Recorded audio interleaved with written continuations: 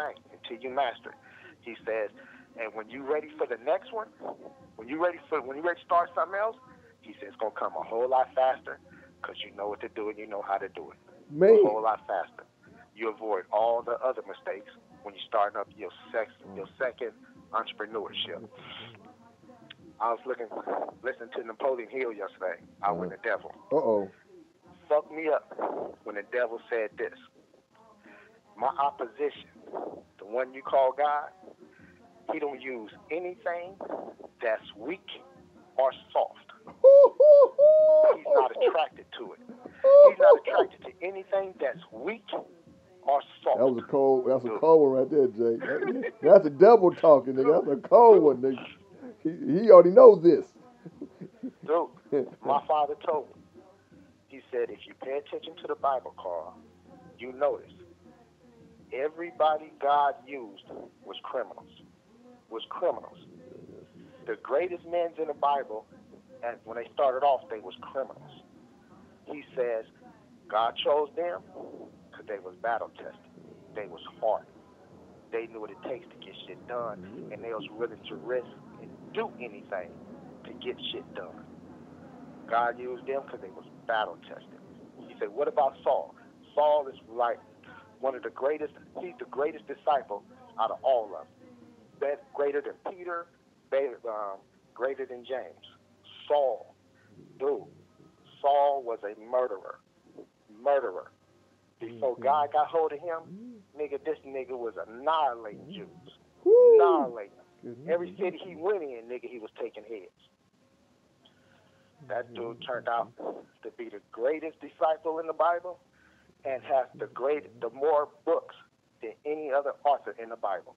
Saul, dude. And I was always attracted to Saul, dude. But look, dude, he wasn't no weak dude. He was a strong-minded dude. Even when he went over to God's side, nigga, the people that he was in charge, that he ran with, was trying to kill him. Dude, they beat that nigga so many times because he turned on them. And he started riding with God. Turned on him. But nigga, what'd he do? Nigga, he fought back and kept on going. Became one of the greatest disciples in the Bible. When I was reading Napoleon Hill, when the devil said that, he said, my opposition, the one you call God, he's not attracted or use anything that's weak or soft. He don't fuck with it. Example number 2, Jesus. When he walked up to this tree because he was hungry, it was a fruit tree, and the tree wasn't producing any fruit, he cursed it and the tree died. Because the tree was considered weak. It wasn't producing anything. It shriveled up and died when he cursed it, dude. So, no, dude. You only fuck with people who's battle tested and that can help you get you to the next phase in your life, that get you across the finish line. That's why I don't take advice from losers. I don't take advice from motherfuckers who ain't done shit and ain't had shit. Nigga ain't even came close to finishing shit. Dude. I mean, nigga, I'm like going against myself if I do that shit. Going against myself. So, but just having all this understanding, reading all this information, putting all this information in its proper content, it just helped me realize, like, my family, dude, is nothing like me. Nothing like me, because I'm willing to do whatever to bring forth my vision. All they see is, wow, this nigga making money. This dude making money with his brain. You know, he ain't doing shit at home every day and just making money. And all they do is come knock on the door. I need this, I need that, I need this, I need that. Check this out. That shit is on. That shit is over with. Because God says, you don't take blessings and give it to swines. You don't take blessings and give it to swines. Because if God sees that you keep misusing your blessings, He gonna take it away from you. Because He didn't give you a vision for nothing. He chose you for this fucking vision. He chose you for it. So you don't take that and do what you want to do with it. You know, to help who you want to help. Fuck that. Every man his own island. Figure it the fuck out. Figure it the fuck out, nigga. What Big Light Bright say? You'll figure it out. And that was back then, many years ago. Nigga, you'll figure it out and keep going. Shit. Dude. You know, so. And that's the last conversation I had with Teresa, dude. It was a deep conversation. It was like, gravy train is over with. You know, you motherfuckers, when y'all had access to me, when y'all had me available, y'all should have been trying to do the right thing. But you motherfuckers decide to put the car on cruise control, nigga, and get in the back seat, nigga, and eating apple pies and chocolate shakes and shit, nigga, and just let this nigga do all the work. We just gonna enjoy the fruits of his labor. Let him do all the work. Nah. Nah. Tell you something. I don't give a fuck if I accumulate $1 billion before I die. If you niggas still in the same state of mind, ain't nobody saying shit. Seeing shit, nigga. This shit, man. I tell motherfuckers all the time, this is the way I am. Because Tim asked me one day. He said, dude, if you hit the lottery for $50 million, he said, how much would you give me? I said, I would give you shit. I said, I would give you shit. He said, what you mean? I said, dude, let me tell y'all something. Because evidently, y'all know me, but y'all don't know me. Y'all just like being around Nick because Nick can make y'all laugh and do goofy shit. But I'm gonna tell you some real honest shit. And I told Teresa this shit too.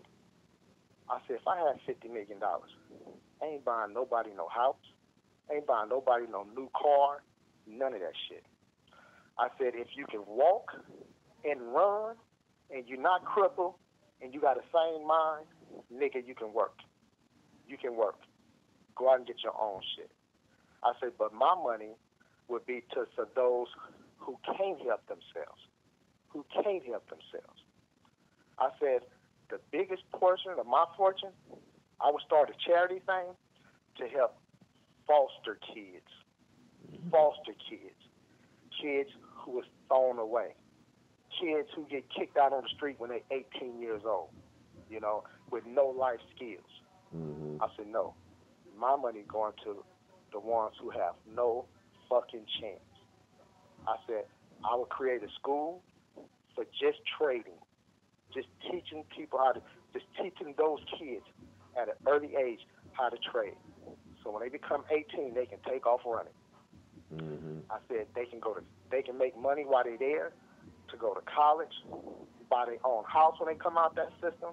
I said my money would go to help people who can't help themselves. I said, and foster kids, I always had a soft place in my heart for foster kids. I said, that is fucked up. You talking about motherfuckers who don't have a chance. You living under 5 or 6, 7 different roofs until you 18 years old with motherfuckers that only want you there because they get a paycheck. That's it. That's it. No. I'm not helping no motherfucker that can help himself. Nigga, you still got time to turn your life around, nigga. Buy you a house, get you a new car.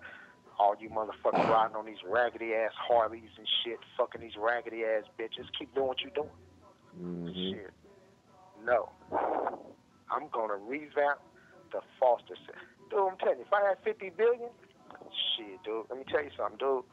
All that cheddar, dude, I devote the rest of my life trying to save these kids' lives. And let me tell you something.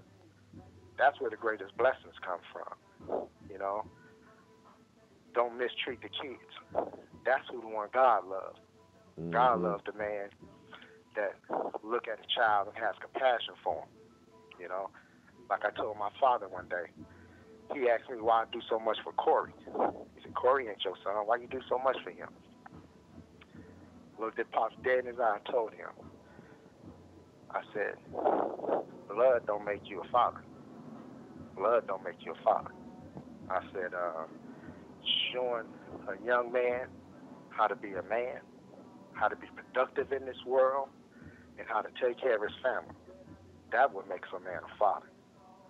Nigga, just because you donated some sperm don't make him no father. Nigga, Pop, shut the fuck up. Pop shut the fuck up, nigga. Because he knew exactly what the fuck I was saying. You know? It's like, when you hear that shit, I ain't caught up in society where motherfuckers see certain things in certain ways, nigga. If you ain't fucking so many bitches, nigga, what's wrong with you, nigga? If you ain't doing this, nigga, what's wrong with you? Nigga, that's what society say. That ain't what I say, motherfucker. That ain't what I say. I never rolled with a gang. I never rolled with the masses. I never was in a fucking fraternity, nigga, and I never will be. Why? Because, nigga, you looking at a man that can stand by his fucking self. Stand by himself. Now, yeah, nigga, 100 niggas might whoop me, and shit, nigga, I might have to run for my life. All I can say is this, motherfucker, if I get away, nigga, I'll be back. I'll be back, motherfucker.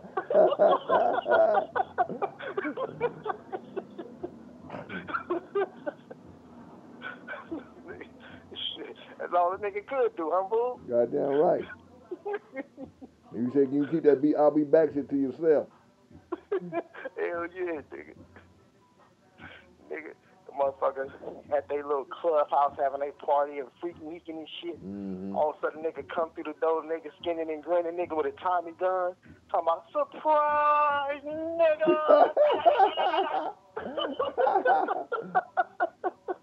They wouldn't like that. They wouldn't like that too good. Hell yeah. Like, nah, dude. But yeah, dude. Told her ass, I said, this month, your ass need to be working. Because check this out. You only getting half what I give your ass. So, I've been giving you. You know? You only get half that shit. So, and got on her ass about my daughter, too. I said, it's a damn shame. Layla still doing everything she was doing, nigga, before we found out she was failing. She's still doing everything. No consequences. Ain't shit changed since we got presented with this new information. Ain't shit changed. I said, that shit crazy. So I told her, since she override everything I say, as far as trying to punish Layla and take away shit, since she override all that shit, I told her, I don't want to hear nothing that goes on over there. Nothing. And I ain't got nothing to do with nothing that goes on over there. So however that little girl turn out, nigga, that shit is on you. That shit is on you. Nigga. What you say, Jay? What you say, Jay? She still need to have fun. She still need to have fun. She still need to have a life. Okay. Wow. Like, all right, dumb bitch. I said, boy, it's crazy how my mother seen right through your ass, nigga, the first time she met you. That shit is crazy. It's like, wow. Because mom was acting like, dude, that'd be the biggest mistake I made if I fuck with that girl. And she was not lying. Told Dre Carr the other day.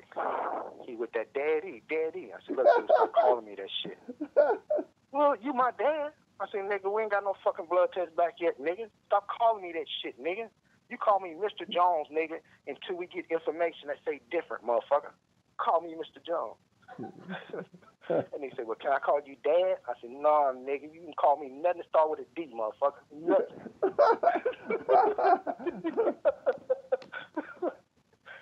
Hey, bro, you don't think I be going too hard on my kids, do you? No, man, ain't no you, ain't no homie, they know who you is, dog. But you still gotta look at it like this, man. You know, Auntie was right, but you got Darius, nigga. You got Darius. Regardless, you know, you got later, you got the baby girl, your little princess, but you also got Darius, dog, at the situation, man. And he's a clone of you. Yeah. So that was a blessing right there off the rip, nigga. Guess what that little motherfucker doing for me today? What you doing today, Jay? He said, Dad, he said, what is going to be today? My treat. We going Sizzler or we going to Red Lobster? I said, Red Lobster, my man. If you paying for it, Red Lobster, my man. That's right. He's like, all right, Dad. He said, all right. He said, you can have whatever you want. He said, we're going to hang out a little bit. He said, I got a lot. He told me. He said, I got a lot to do today, Dad. He said, but we're going to hang out for 3-4 hours. All right, we're going to hang out with you. We're going to go to lunch and stuff. I was like, this little nigga always looking out for a motherfucker. Boom, the nigga don't ask for nothing. Ask for nothing. He's always looking out for me. See, that's And you. he called me last night. He said, Dad, this is the 7th month, right? He said, I got 5.5 more months to go to the end of the year. He says, uh, he says, he said, remember I told you my goal by December? I said, yeah. He said, I might not reach it, but I'm doing some averaging for the rest of the month to see if I'm going to come close. And he said, Dad, I'm going to come close. Even if I don't hit it, I'm going to be still close. All I got to do is make this much a month, put this much up, keep my expenses down here. I say, look at this little motherfucker, 21 years old. Look at this little nigga thing. I was like, damn. And that nigga, his mama think I fucked him up because he's totally against marriage. Totally against it. And his mom think it's my doing. Like, nah, nigga, you blame Dr. Dre for that shit. Because every time you talk about marriage, that nigga bring up Dr. Dre in the code. You talk to that nigga about that shit, nigga, you write Dr. Dre a letter and say, you selfish motherfucker, you fucking it up for all the women in the world that's trying to get married. You selfish son of a bitch. First of all, they ain't working. First of all, Jay, they not worth it. They not pouring nothing. First of all, Jay, they not bringing nothing to the table. Bitch, all you got is a pussy, bitch. You got to have more than pussy. You ain't lying. You ain't lying. You're not lying. And a nigga figure out when majority of niggas when they date abroad, they figure them out anyway. This ain't but laughing giggles, bitch. Bitch, I'm not investing my fortune and the rest of my life into you, bitch. Because on the back end, I'll get fucked on the back end. So we're gonna leave it just like it is. Exactly. And Darren got that shit so down cold. He said, nigga, even if he have a long-time girlfriend, nigga, they can't live together. She got to have her place. He got to have his. Keep it gangster, yo. Keep it gangster. I done read up on that shit, on that common law stuff. He said, no, she got to have her own address. I got to have my own address. Like, smart man. Smart man. Go on, nephew. Go on, nephew. That nigga say, shit. I said, what if y'all have kids together? He said, I'll take care of what belongs to me, and that's it. I'll take care of what belongs to me. I think his mom was talking about Darren's just talking shit. He just talking shit. Darren's young. He says he got a long time to go. He said, I guarantee you, by the time that boy 25, 26, 27, some girl he gonna fall in love. Some girl gonna have this shit and he gonna fall in love. And she say, let's see if he's still hollering that shit. I'm like, nah, that nigga mind is made to fuck up. I said, that nigga talk more about money and businesses and owning shit more than he talk about a bitch. There you go. There you go. You let you know what's first. You know what's first. Shit. So, So, yeah, I said, man, 1 out of 3 wasn't bad, I guess. Shit. Man, he a young king, man. You know, he putting it down. Yeah. Like I said, man, that nigga don't ask for nothing, dude. Nothing. That nigga take care of his own bills, his own situations. Shit. That nigga be helping his sister out from time to time. Help his granny out from time to time. Shit. So, yeah, that dude. And that nigga like me. He don't like nobody trying to guess what he's worth or how much money he got or what he making. Nigga, he can't stand that shit. You know, shit. He said he got mad because his granny called him and told him, I heard that you getting rich. I heard you getting rich. He said, where you get that from? Who told you that? He was like, well, what your mama saying? He said, my mama don't know what she talking about. They do that shit to the left, like. He was like, He said, one thing I noticed, Dad, when people think you got something, people like asking for shit and get attitudes if you say no because they think you got it and saying no. He said, the way I figured that, just always look and stay broke. He said, Dad, let me tell you something how a woman ain't going to never know what I'm worth. I said, how's that? He said, because I'm going to keep me an ordinary car. He said, even though I like McLarens and stuff like that, he says, even if I buy one, it'll never be where I'm at. It'll never be in the vicinity where I'm at. And when I do drive it, it'll always be in rich neighborhoods and nice restaurants. He said, but other than that, I always have a plain car. And he said, Dad, I'm always have plain clothes, no designer, nothing. He says, little nice cargo shorts and T-shirts and sandals. I say, this little nigga, he done thought this shit through. This nigga said, they'll never know what I'm worth. never know. I said, damn. I said, go. Man. I said, yeah, though, nigga. I said, you been sneaking behind me reading my shit? Like, nah. Like, nah. But you have to thank his mama, though, dog. His mama played a big part in all this. Yeah. He didn't like that energy, dog. That was like, ooh, what is this? It don't feel right. You know what I mean? This is my mama. Yeah, This is my mama, and I'm feeling different. I don't, like what? That thing is mama, homie. You did your part, but his mama, she wasn't catering to him. She was like made him accountable. So he, in a way like nigga, you work for me, and he didn't like that. So that's what pushes. That's what catapulting him to greatness because. And how you look at women because of what his mama put on him. Exactly, dude. That nigga say all the time, dude, she's a procrastinator. She's a procrastinator, dude. He said, Dad, I understand my mom lost her job like 3 years ago. I understand that shit. He said, and I can understand you've been on that job for 21 years and you feel like you lost your 401k and pension or whatever, or you feel like, you lost some kind of stability. So I understand that, Dad, and I can understand you being depressed. Maybe a year, which he said, I don't see myself sitting down for no fucking year. Exactly. That part, not doing nothing, not being productive. Yeah. And you got your help, but you're not being productive. But he says, I can understand a year only because, she's not really educated in nothing. She don't really know nothing else. I can understand that. He said, Dad, but for 3 years? 3 years? He said, nah, Dad. Now she's comfortable not doing nothing. She's comfortable not doing nothing. Now she's comfortable not working. And he said, Dad, she talked about all this stuff. He said, Dad, her actions don't match none of her statements. Her actions don't match none of her statements. My mom is just procrastinating. That's all it is. Wow.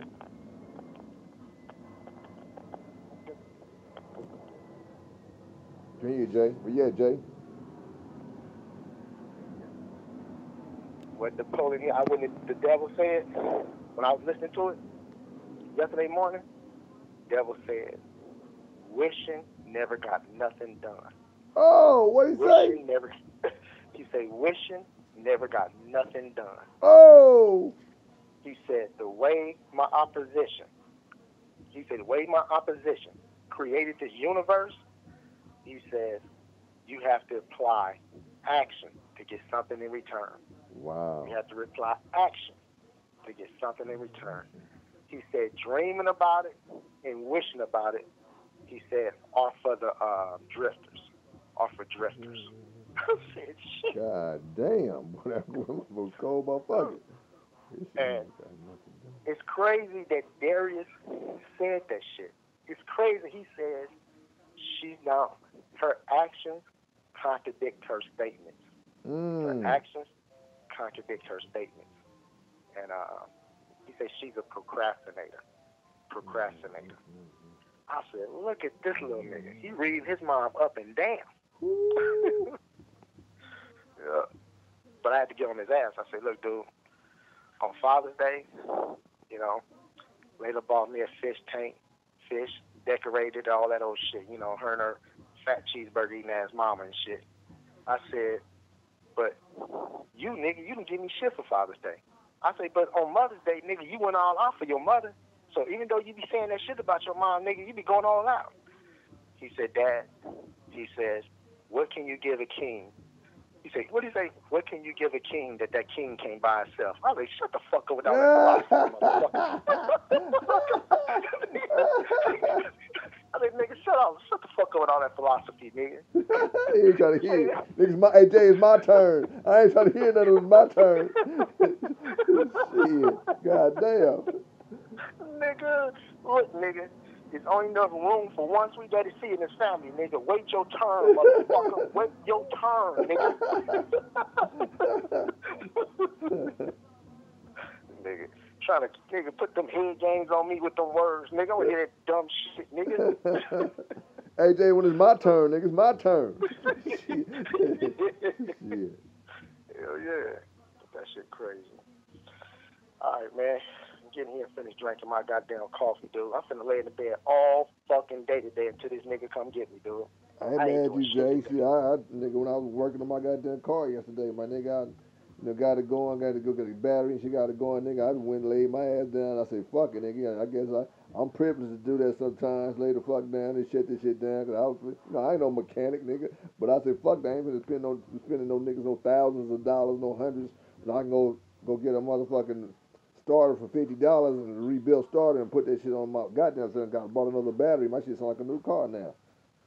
Dude, so you did do it, huh? I was wrenching, dog, and I was determined, Jay and son. I was determined, nigga. I said, fuck that, nigga. I don't have nothing to drive, nigga, but that.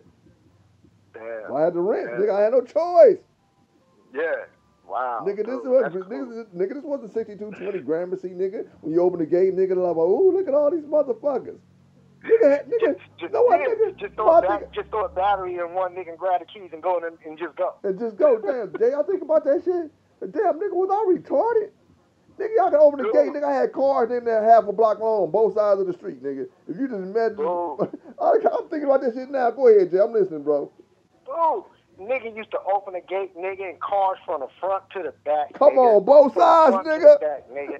And if a nigga was having a problem with his personal shit, nigga just throw a battery in one of them motherfuckers. Nigga, nigga. Man. Throw a fake ass number in the back window, nigga, and roll. Man. But that's cool, dude. You was it hard, dude? Cause that's a Toyota Solar, dude.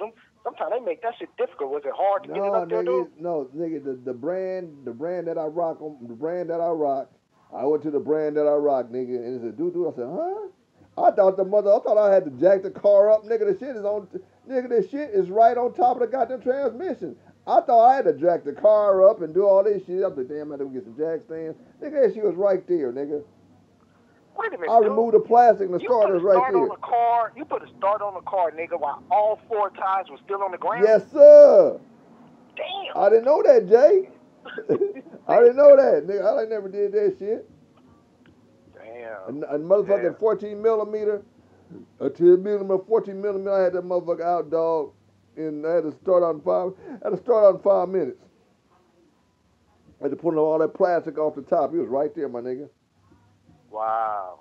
I didn't know that. Wow. I'm thinking, nigga, damn, that motherfucker's up underneath. You know, I'm thinking of Chevy. Oh, that motherfucker had to move all this shit, cuz that motherfucker, man. Shit, that shit was right there, bro. I said, oh. Is it an automatic or a stick? Automatic. Wow. I seen one of your videos one day, nigga.